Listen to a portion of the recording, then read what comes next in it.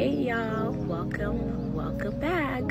I know for some of y'all this might be your very first time seeing rice fufu, or actually even seeing fufu just period, but I'm going to show you how to make it. Just stay with me.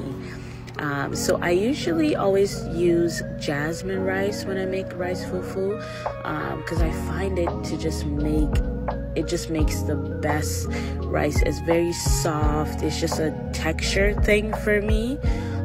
So I always use jasmine rice, but I actually mixed it. I mixed two different rice, jasmine and just a regular smaller white rice.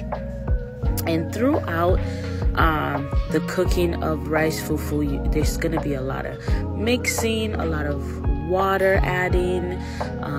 At least that's how I make it. Other people like their rice a little bit more chunkier, like you can taste the rice grain.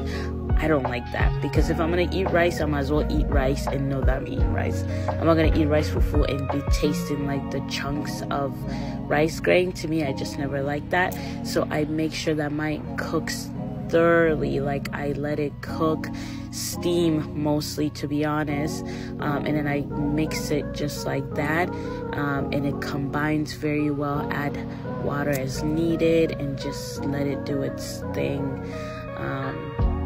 But yeah, it is like a northern fufu. Like a lot of east or west, they don't usually eat rice fufu.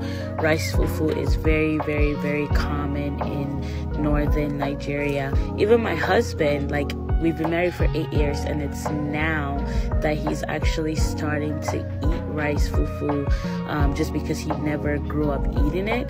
And most of the fufu that you will all see all over social media is going to be pounded yam or plantain fufu.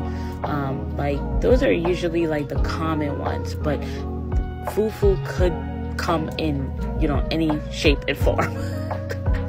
That's not what I'm trying to say, but you know what I mean. Like fufu, you can make fufu with rice, as you see here. You can make fufu with oatmeal. You can make fufu with this amala fufu. There's, gari. We make it out of corn as well. So there's a lot of cassava. The list just goes on. There's a lot of different ways to do it, but to store it, this is what I do. The clear plastic wrap literally just does the trick. Ask the African community. We know. We see each other. This is like such a lifesaver for us, like when we make fufu, to store it, because then you can just pop one out of the fridge, pop it into the microwave, and then you're